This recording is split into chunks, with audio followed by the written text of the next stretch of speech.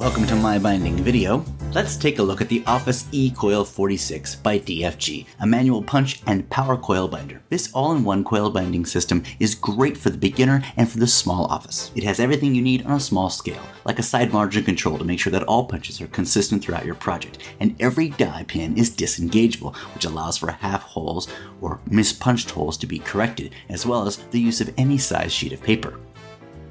There's a depth of margin control slider right here on the right hand side, which allows for thinner or thicker margins, allowing you to bind any size book you want and have the right strength in the bind for it. With everything set and ready to go, let's begin with the covers. If you start with your project facing up, process your whole project facing up.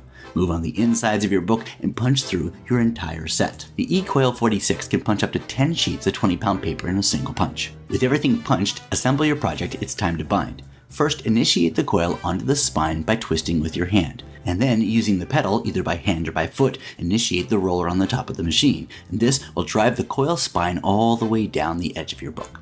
A pair of coil crimping pliers are included in this set, and you can use it to trim off the end of your project. This not only clips the end of the coil, but also crimps it so that it does not come undone.